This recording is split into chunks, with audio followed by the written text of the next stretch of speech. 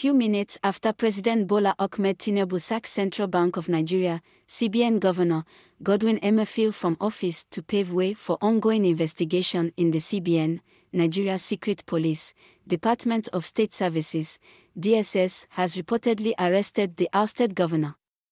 PM News in a report few hours ago indicated that Godwin Emefiele was arrested few moments after he was suspended from office and asked to hand over the affairs of his office to the CBN Deputy Governor in charge of operations, Folashaden Adebisi Shanobi, on Friday.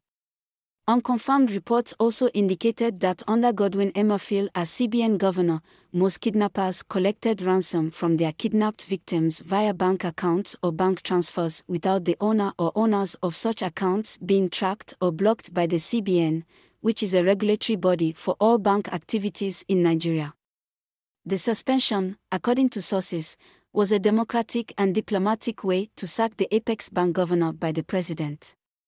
It would be recalled that the DSS had made several attempts to arrest and detain the ousted CBN governor, Godwin Emefiele, during the administrative era of President Muhammadu Buhari, but Federal High Court halted the DSS moves on the ground that there was no presidential approval for such arrest.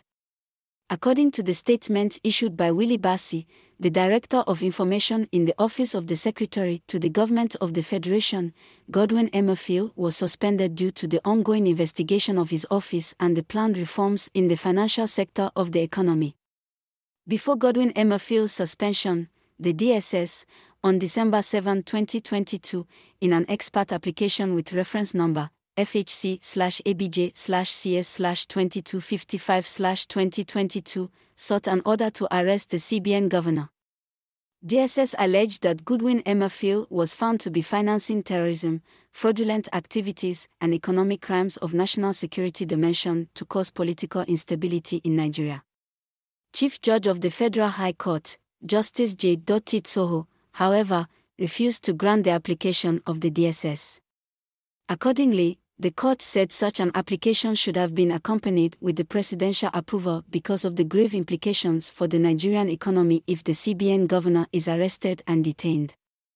Also, it would be recalled that one of the planned financial reforms in the economy sector initiated by Godwin Emefiele was Naira redesign and cashless policy, which resulted to Naira scarcity in the month of February 2023. Many businesses suffered setbacks as a result of the Naira scarcity.